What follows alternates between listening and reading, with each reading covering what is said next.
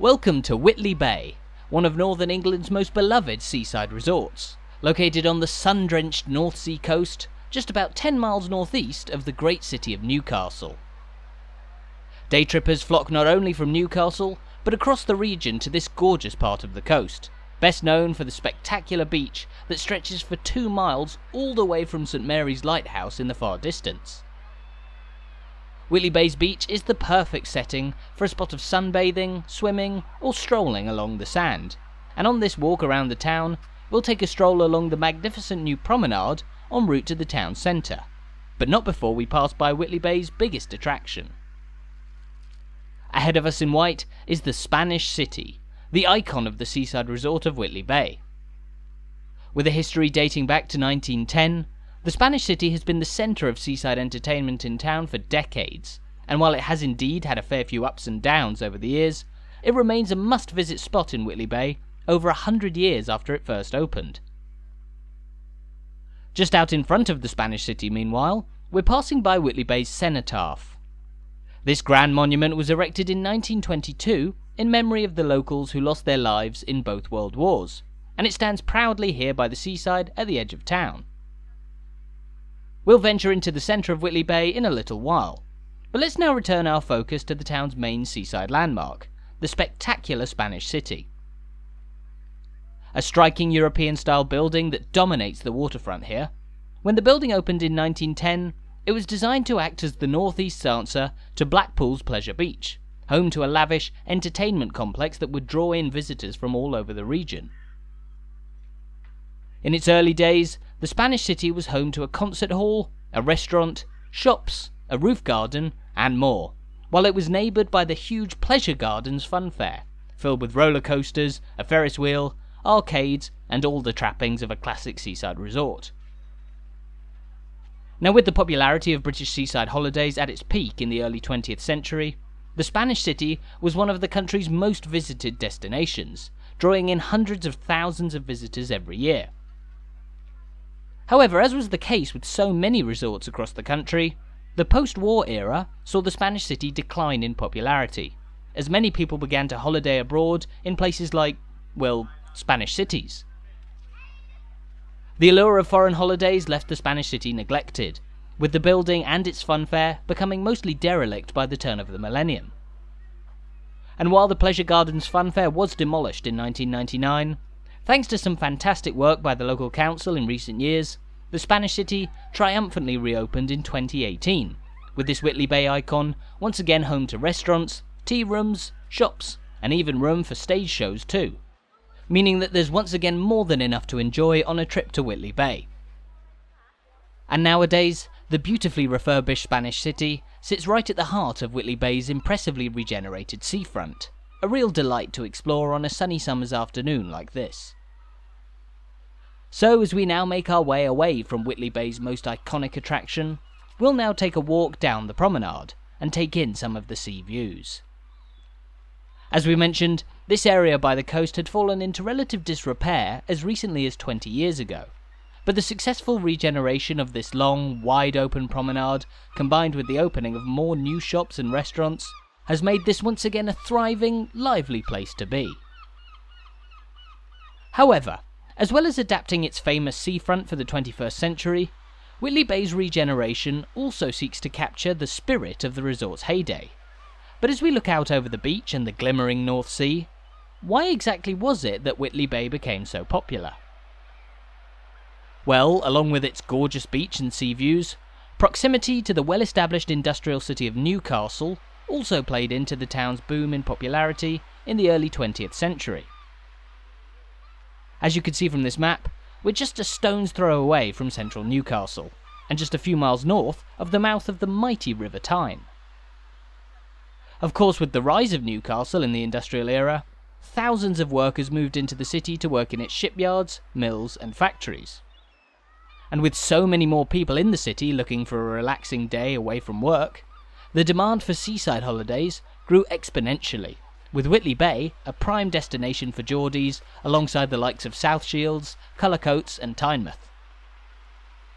But the emergence of Whitley Bay as a beloved seaside resort isn't quite that simple, as this too was once an industrial town in its own right.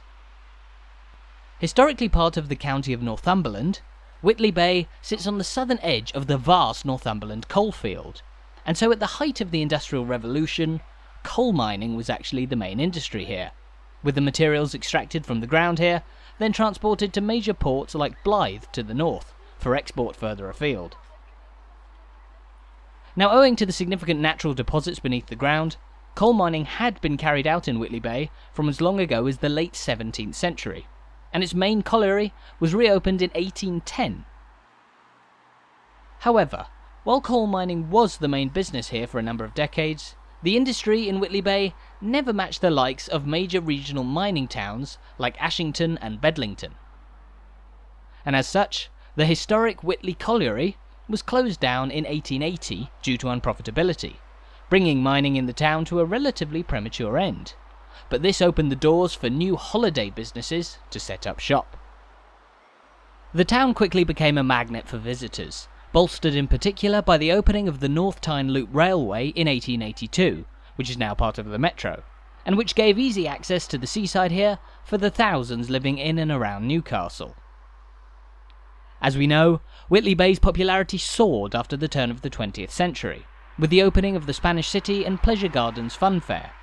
and, along with the appeal of its beach, the town became a firm favourite, prompting ever more hotels like many of the buildings opposite us here on the promenade to open and cater to the booming tourist trade. Nowadays, while some remain in operation, many of Whitley Bay's traditional hotels have fallen out of favour, particularly after the opening of a large chain hotel right beside the Spanish City, though the buildings that line the seafront remain a part of the town's ongoing restoration. Further up the promenade, we'll pass by the former Rex Hotel, once upon a time one of the grandest lodgings on Whitley Bay's seafront. But as we continue along the promenade overlooking the beach, the sands of Whitley Bay have a number of interesting sights of their own. A little further down the coast from here towards the neighbouring town of Cullercoats, you'll find a once beloved seaside spot. Now, while the spectacular beach at Whitley Bay stretches for 2 miles along the coast, you'll notice that it comes to a rather abrupt end here, replaced by some fairly steep cliffs, at the foot of which is Table Rocks, a famous natural rock pool that became a big tourist attraction in the town's heyday. Frequented by visitors taking a dip in the bracing waters of the North Sea, the natural rock pool was so popular that it was actually expanded in 1909 by the local tourist board to create a 70-foot-long swimming pool, which, as you can see from this tourist advert from the 1920s, was always a lively place, and a must-visit for many on a day out in Whitley Bay. Of course, as Whitley Bay fell in popularity after the Second World War, the old rock pool too was neglected, and it's no longer visited by tourists. But the 2 miles of sand beneath us here are more than enough to accommodate the modern influx of summer visitors. In fact, Whitley Bay's beach is longer than either of the main beaches at Scarborough further down the coast, and so it's easy to see why it has remained so popular through the years. And while the town isn't as big as the likes of Scarborough or Blackpool, Whitley Bay is still by many counts the largest seaside resort in northeast England, with a local population of over 40,000 people, making this one of the biggest coastal towns north of the River Tyne. Having made our way along the coast all the way from the Spanish City, here at the end of the main promenade we can see Grant's Clock, a modest local clock tower that was placed here in 1933 at one end of Whitley Bay's Mammoth Beach, and it serves as a sister to the historic St Mary's Lighthouse, which marks the other end of the beach 2 miles north of where we are now. Grant's Clock takes its name from a local councillor of the time when it was erected, and it stands over the point where Whitley Bay Beach comes to a rather abrupt end, with cliffs replacing sand beneath the promenade here. Meanwhile, up at the other end of the beach, there stands the clock's sister in St Mary's Lighthouse, built on a tiny tidal island back in 1898, which we can just about see in the far distance. Interestingly though, it's thought that a lighthouse of some form has been positioned there since as far back as the 11th century, when a small lantern tower belonging to a local monastery stood just north of modern-day Whitley Bay. But now, having walked by the seaside for a good few minutes, let's make our way inland to the heart of Whitley Bay, past many of its hotels. As we mentioned earlier, the promenade here is home to a part of the former Rex Hotel, which is currently being refurbished and is set to be converted into a care home in future. The original hotel, named the Waverley, was opened on the waterfront back in 1906, and it actually began life as a small temperance hotel, which served no alcohol. Despite this, the hotel quickly became a thriving seaside spot, and expanded in size into neighbouring buildings on the promenade, becoming one of the largest hotels in the region with 150 rooms. In 1937, a few decades on from its opening as the Waverley, the hotel finally gained an alcohol licence, and then took on the new name, the Rex Hotel, which over the decades became a major social hub in Whitley Bay, particularly around its classic nightclub, the Deep. Now, the Deep was once upon a time the main nightclub in Whitley Bay, and it grew in size following on from an old folk club, which had played host to many famous names, including the likes of comedian Billy Connolly, singers Jerry Rafferty and Ralph McTell, and Geordie rock band Lindisfarne. The Rex Hotel remained open throughout Whitley Bay's period of decline in the second half of the 20th century, until it finally closed down in 2016. But of course, as we can see from many of the buildings around us here on the South Parade, the town is full of hotels even away from the seafront, many of which are locally owned. But as we now climb up towards the centre of town and the main road, it's about time that we looked back even further in history, to the earliest origins of Whitley Bay, long before it became a bustling seaside resort. What is now, as we mentioned, a rather sizable town, actually started life as a small possession of the important Tynemouth Priory to the south. Back in the medieval era, Tynemouth was one of the most important monasteries in England north of the Tyne, boasting significant wealth and vast areas of land nearby. Now, settlement was scarce on that land at the time, particularly by the coast here, but the first community of note came in the form of the village of Monk Seaton, a small sea town belonging to the monks of Tynemouth. Monk Seaton is today a part of the modern town of Whitley Bay, located a little further inland and even playing host to its own station on the Tyne and Wear Metro. But what of Whitley Bay itself? How did this coastal settlement come to be its own town independent of the ownership of Tynemouth Priory? And what's the history of its now iconic name? Well, Whitley Bay is mentioned as a separate settlement to Monk Seaton for the first time as far back as the 12th century, known by the name Whitley at the time. But in the medieval era, there still wasn't much here by the coast, with only a lighthouse and a large manor house owned by one Gilbert de Whitley to be found. Interestingly, however, Whitley's manor house was likely heavily fortified, as this part of England was regularly subject to devastating raids by the Scots, who would maraud down from the north with wealthy locales like Tynemouth in their sights. As we pass by the Brewery pub where the South Parade meets the end of the town's main street, the manor house here seemed to survive most of the Scottish onslaughts, and it changed hands over the centuries between various wealthy families. From the Normans in Gilbert de Whitley to the regionally famous Percy family, and later the Duke of Somerset,